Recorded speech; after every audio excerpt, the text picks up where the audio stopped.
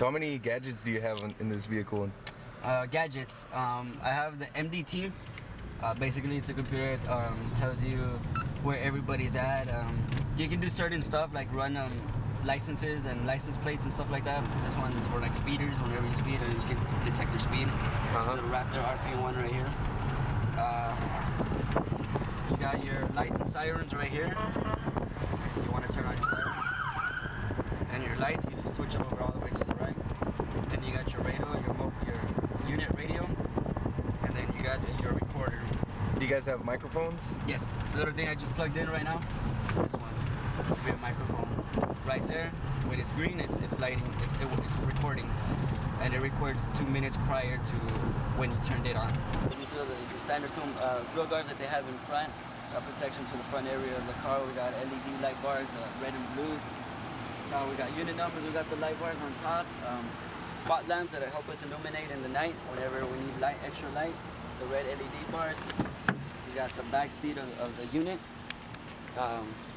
We got protection with glass here and everything in case they want to injure the police officers in the front seat. That way they don't have any way of doing that.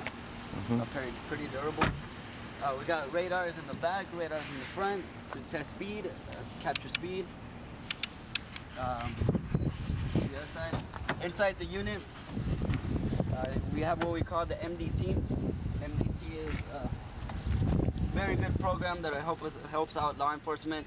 Tells you where every unit is at, or if they're available, or what they're doing. You can also run license plates. You can also run driver's license. That way you don't have to call it out over the radio in case you run somebody that has warrants out of New Mexico.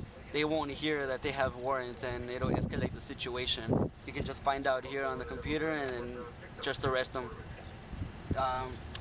We have the mobile radio unit, which would be this one, 1307 Durham 231019. And then you got your PA system in case if you pull over somebody and they're trying to get out of the vehicle, you tell them, hey, stay back in your vehicle. And you don't have to necessarily get out of your cars to scream it out. You can always use the microphone. You got different sirens, you got your buzzard.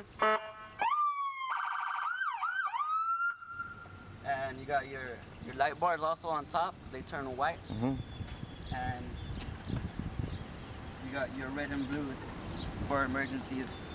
So other than that, that's the new units that the Doral Police Department got. Hopefully by the end of the year, we'll have more units available for the Doral Police Department.